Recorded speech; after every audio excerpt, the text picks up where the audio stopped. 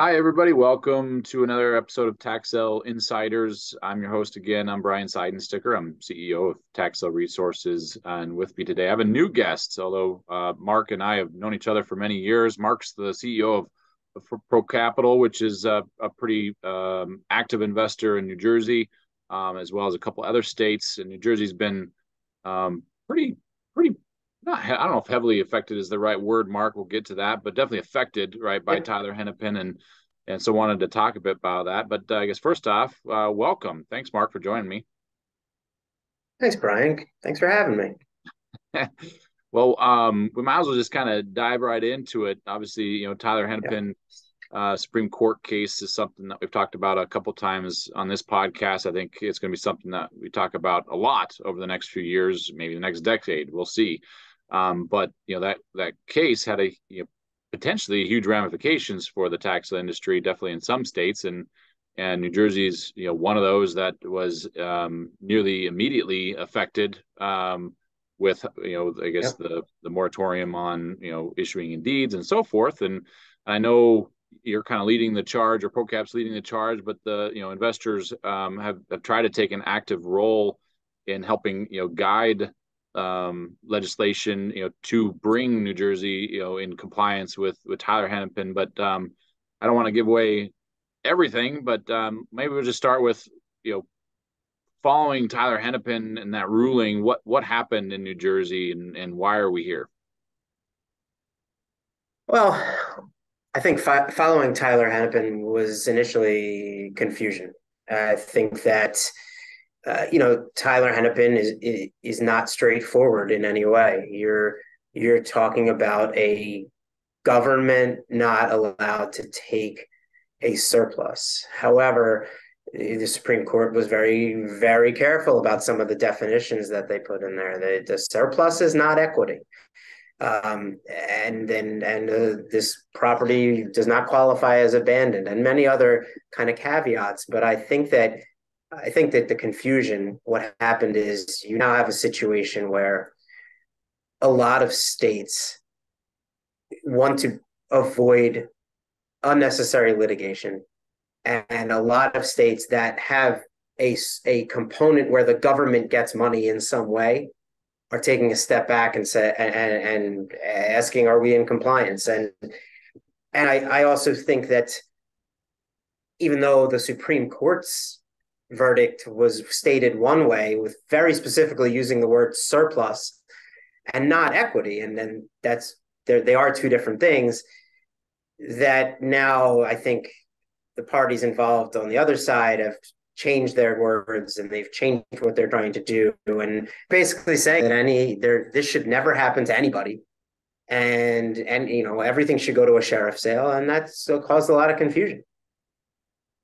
Yeah, and I guess a quick run through of Tyler Hennepin obviously started in Minnesota. And Minnesota had a very unique set of state statutes that basically allowed the county government to take the property, right, sell it, and they happened to get an amount that was in excess of what they were owed. So in this case, I'll call it a premium. And in Minnesota, that premium is not available to the previous owners or anybody else that had interest in that property. And that case started right at the state level, eventually ended up with the Supreme Court. Supreme Court said no. You can't, Minnesota, county, you can't just sell somebody else's property and have an excess amount, the surplus, right, as you stated, and just keep that, right. That's what they were very clear in saying was not acceptable. And then they were, like you said, they were very vague about a lot of other components of the case. And my understanding is they kind of had said, this is the guidance. We're going to leave it to lower courts to figure out how this is worked out state by state, right? So they didn't say here's how it has to be, right? And that's kind of where we're at, right? As the state's figuring out, okay, well, here's our process. Do we meet the intent of Tyler Hennepin? If not, what can we do to kind of change things to be compliant or with Absolutely. in the spirit of what Tyler Hennepin is trying to tell us. So Right. The vagueness, just so if I the vagueness also, I think it's important part of this is to note that in the case of Miss Tyler, I mean, she had delinquent homeowners fees and a delinquent mortgage that would have usurped all of this surplus that we're talking about. So, but what the Supreme Court doesn't do, and we understand why they're not in the business. They're just saying that Miss Tyler should get the money because she would then take care of those debts. If she sold the property herself, those debts would get taken care of on the settlement table by a title company. So it kind of is a circular, you get to a circular argument and something that we in this industry understand. It seems incredulous, right? Someone loses their property. Who would do this? And, a lot of times the answer isn't someone necessarily that's, not pulling in money, but it's someone that's just the property is so saddled with debt that it's easier to walk away. Right. Right. But we probably have a whole series about different scenarios, but you're exactly right. It is not Sure.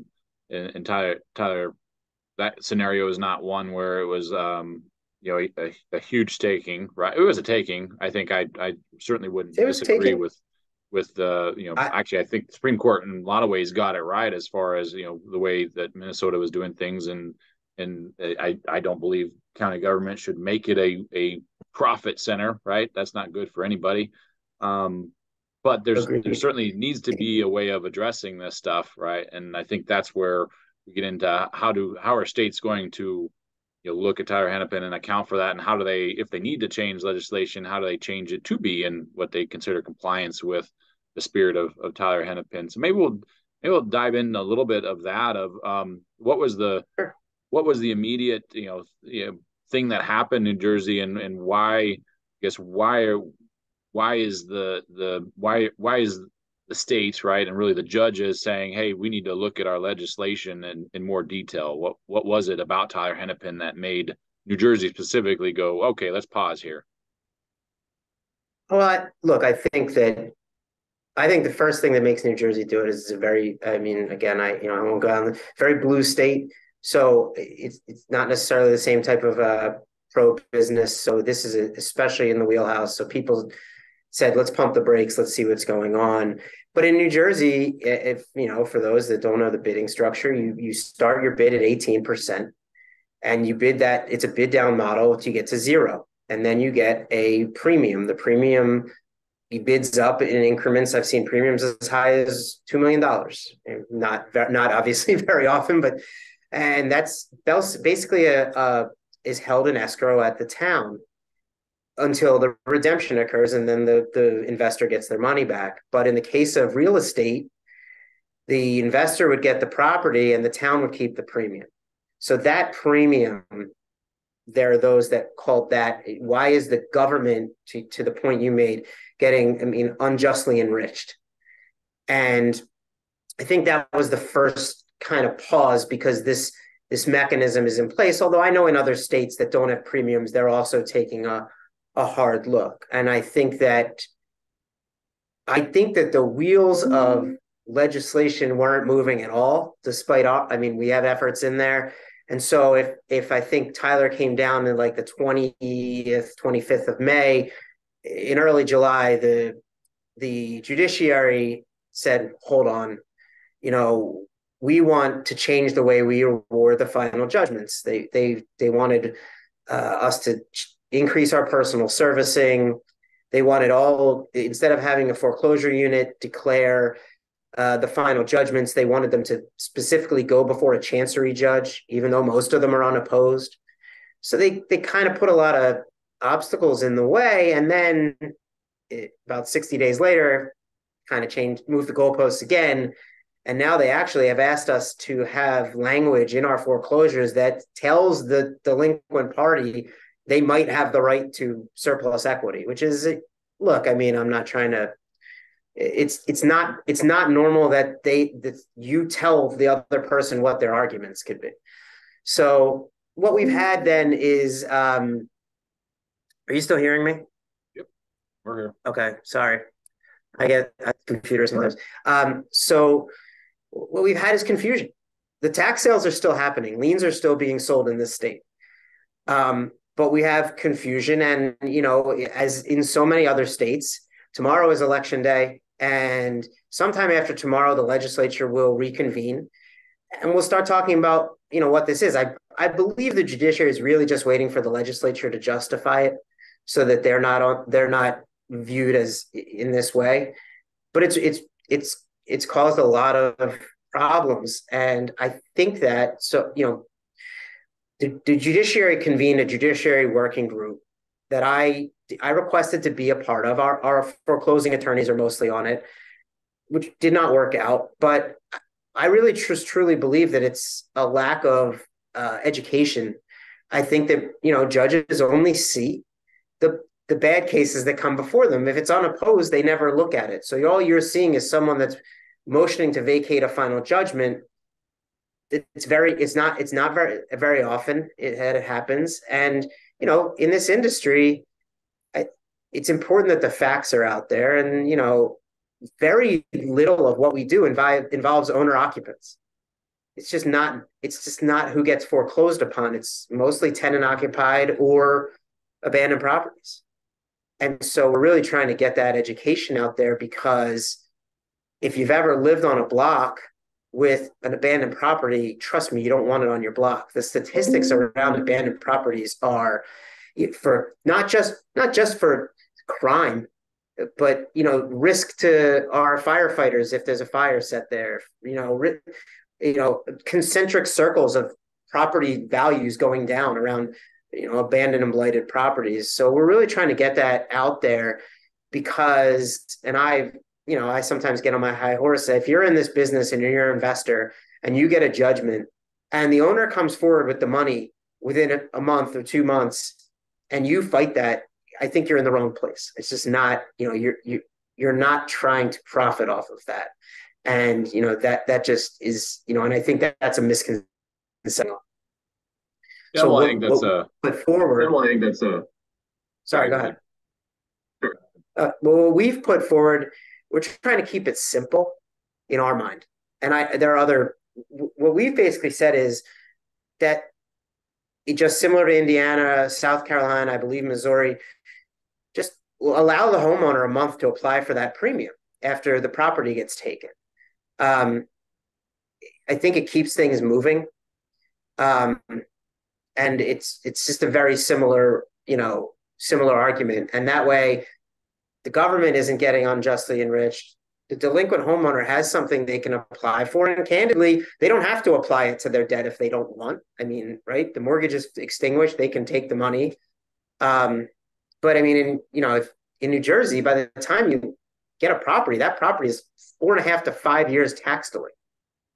And I think that there aren't enough people out there that understand that if someone doesn't go in and pay these taxes, and sometimes reap the benefits is primarily on something that's abandoned or blighted, the taxes just have to go up everywhere.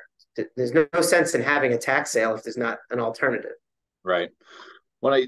To kind of, I guess summarize what you'd mentioned is, I mean, there was a lot of confusion immediately, right? And confusion around just not necessarily being fully educated on the reality of the small fraction, right? We're talking 1% of tax liens that end up in this state, right? And then there's even smaller percentage of those that are actually occupied, and it's a very small fraction of those that are actually occupied by the previous owner, right? So we're talking a very, very, very small fraction, right? But in general, I think the education or misinformation is the fact that most times, right, this is taking the abandoned property on the street and attempting to get it occupied and back on the tax roll. That's the whole point of all of this, right? And so there's a lot of benefit for not only that block, but the community, the county as a whole, for having a process that works, right? Now that confusion, as you said, right, and can be solved a lot of ways, but one of the ways is what you're leading, which is okay, the investor community basically proposing here's what we think the simple change legislate from a statute standpoint could be implemented that would make New Jersey compliant to what Tyler Hennepin is intending to say, which is, hey, if there is a surplus, then that surplus, the previous owner should have right to that surplus, not necessarily be a profit center to the county, right, or the township, I guess, in the case for New Jersey. And so, make that change, give the previous owner that right, and that's really the only tweak that we need to make here. And so that's what you're trying to push for. Is that accurate? Yeah, and look, yes, absolutely. And there's another school of thought that's a sheriff sale. And in New Jersey, what's being bandied about, now there's a lot of conversations happening, is a an opt-in bill where within 45 days of the foreclosure starting, you would opt in to have a sheriff sale. Lien holder gets paid off, investor buys the property. Here's my, and I can only say my thoughts on it.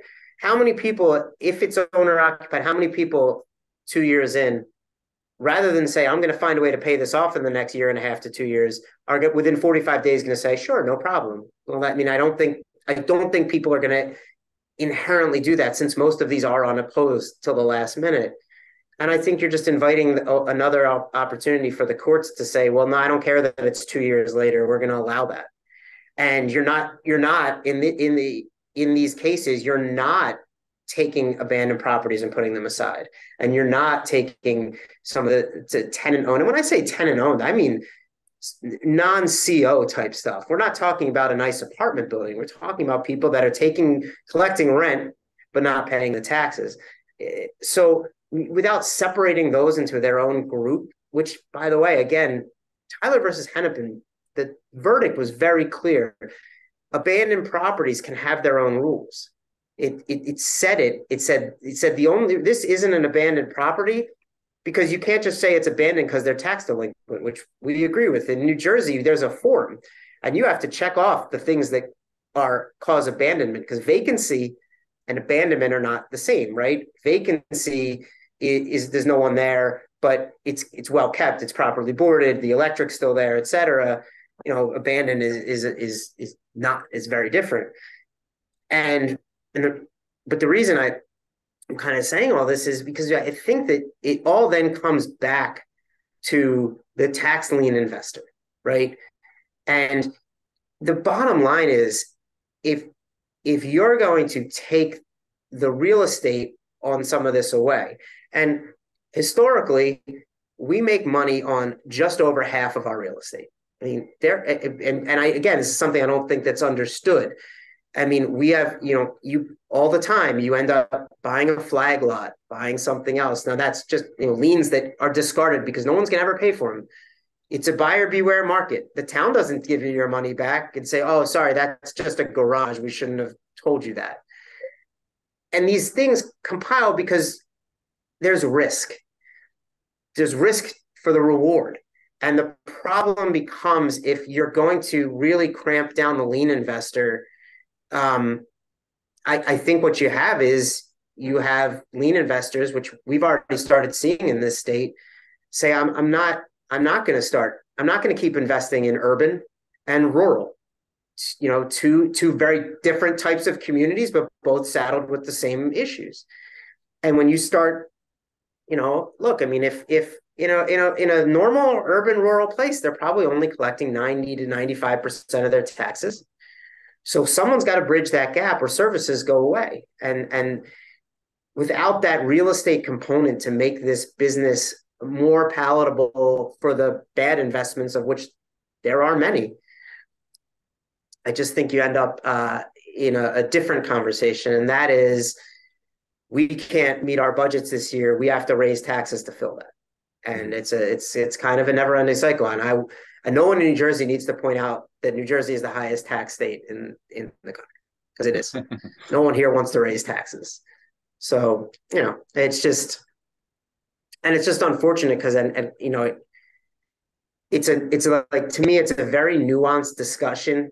And in this world of like hyper partisan, everyone's got to be one way or the other. There's a middle ground here that you really need to have a conversation with people that says, listen, create programs, they're already in place to help people, create rules that don't kick people out of their homes. I'm on board with all of that, but you gotta protect the 99% of people that are paying their taxes on time. It's tough. You see both sides. Right. Like, yeah, I think we've started seeing, I'll say, unintended consequences, right? From, in an ideal world, you'd have like 100%, I'll call efficiency, right? A lot of competition for the liens, right? A lot of competition in the states that have deed sales, right? And everything is selling for what Yep. a reasonable market value would be, right? If you have that competition there. But I think you mentioned we certainly have seen it as well of lien investors in New Jersey and many states, right? Either sitting aside or saying, well, this is way too much turmoil, we're out, right? So you're inadvertently creating less Yeah. competition, inadvertently harming, right? Because less competition means every state's slightly different, right? But higher bid percentage, which ends up being a higher rate that the taxpayer has to pay in order to redeem Yep. the property, right? And this, Which uh, makes it harder for them to redeem, and then you go down that slope. Yeah. yep, yep. Well, real quick on the sheriff sale aspect, right? So the legislation that you're proposing or pushing is hey, make this simple tweak to the overage amount to make the previous owner have the ability to request that, right? Now, it seems like a simple change. I know legislation is never simple, but um, so what's the sheriff sale was, I guess, allowing that on everyone, or I guess what's that, or is it just making it more So, known that they can do that at the first 45 days? What's that? well, no, I think they're gonna. I think what they want to do is look again. The only other bill that's introduced is a total sheriff sale bill, which is dead on arrival because that would you'd have to rewrite the whole law for that to happen. I mean, you just couldn't. It wouldn't work. Which So is, what do you mean by total sheriff sale? Basically, sheriff sale on I every mean that case. there's no more real estate. Everything goes to sheriff sale at the end, like Florida, right? But it doesn't work with the way. I mean, you can try doing that, but you know, I think that where you run into the problems there again are these are, I mean, New Jersey's, they're older communities and things. You want people want their communities to be worked on, and that it's kind of like that interesting, like the takings thing is saying government get away, but if you do it the wrong way, you're just going to have more government because if you don't have the investors doing it, who's doing it? And I've we deal with municipalities all the time. We have great relationships with them. But this is the last thing they want to do. Towns are allowed to foreclose on properties where the liens haven't been bought based on statute. I was in a town about 4 or 5 years ago. They were still working on foreclosures from 1987. I mean, they just don't. It's just not right. They just don't. The only one in our state, the only one that I can think of that's current is Trenton, and they're good at it. But I don't think they have a solution to what to do with those properties. Their vision was always we're going to get like 10, 12 houses in a row and we're going to develop. And anyone that's been in this business says it does. You don't get 10 or 12 in a row. You get them all over the place. But when we've been in a lot of conversations with senators, assembly people, different organizations, New Jersey League, the governor's office, and what the initial bill that was put forward was that you would opt in after 45 days as the delinquent homeowner. You could opt for your sheriff sale. The government would basically take care of your bill at a county sheriff sale. Everyone would get paid off and you'd get what was left. This would have to be in the first 45 days after the lien is sold. After the foreclosure. So 2 years in. Okay. Okay. Got it. But So it's I, kind of but I, it's but previous I owner driven. Does that sound right? it's, well, yeah, I mean, yes. It's just where I fall down on these is, if you're really trying to do good for somebody, how is giving them a 45-day window after, generally they're if they've been non-responsive from the moment of delinquency for 9 months to a year before the lien sold, for 2 years after that, I just think there's got to be something else, and those are it's a tough answer. And then the other thing about the opt-in, I also believe that when you add that level of kind of uncertainty, that to what we talked about earlier, your bid rates start going up because I might not want to commit that much because of the what's going to happen. And in New Jersey, if it, like I said, if it's 4 to 4.5 to 5 years from delinquency, generally like 4 years from lien purchase, you have to wait 4 years to get statistics that help you on this. It's over. What are you going to do? Yeah. So I think that there's got to be, which is why our solution, you know, we thought worked. And I, I just haven't heard, you know, other than I know that towns kind of want to hold on to the premiums. But you know, if the bidders don't go to premium because there's no bidders out there, then there's nothing to hold on to. So Right. it's kind of, you know, kind of how what we're trying to educate on. But I I don't know that everyone's coming from the same place. So Yeah, there's going to be lots of different opinions, people looking at it from different angles. I mean, as far as a change, sure. right, and this is my perspective, a change that seems somewhat simple and adheres to what I think the the spirit of what Tyler Hennepin is trying to say. Again, my opinion, and I'm not an attorney, but it's, hey, governments can't make this a profit center, right? And by making that Right. tweak, essentially would solve that, right? Counties aren't making this a profit center, and leaves everything else as, yeah, like you said, all the other changes you've mentioned, to me sound like they're pretty drastic changes, right? With probably unlike, well, likely to have many unintended consequences. I think one that I thought of while Right. you're talking was, okay, sheriff sales and everything. Well, if your stats hold true to every other investor and they're actually losing on half of their properties, that means half of those properties would never sell at sheriff sale, right? Who does that help at That's the end of the day? that's and that's what happens, right? That's when you're going to now pare back what you're willing to do because you can't. There are a lot of people here that go to tax sales, and you don't have time to review 80,000 liens that are going to go up, for sale in December. Right. So you do what you can, but now maybe you're not willing to take those smaller investments. And like I said, this is not Illinois where you get a sale and error. If you buy something bad, you pray that somebody goes in the tax office and pays that off, because if not, you've got nothing. But it, it's a tough, discussion to tell the towns, like, it sounds like a threat, but it's not. It's just we're a business that has to make money. And I have heard from people that they're not even 100% sure that Tyler even applies to a state where an investor buys the lien, even if the government gets their money, because the government isn't selling anything. They're just taking money from an investor but we try to not, to your point, I'm not a lawyer. I'm not trying to opine on that, but it has been brought up. And I guess a lot of people are waiting to see what happens in Nebraska, which I'm guessing Nebraska is going to pretty much stay the course and say our law is perfectly fine, but I haven't seen anything yet. Well, we'll be talking to one of the attorneys leading, I guess, the argument on the side of investors in Nebraska here in a couple of weeks. So anybody interested in that, you can certainly tune in. Well, I guess timeline wise here, Mark, I know, election is essentially tomorrow.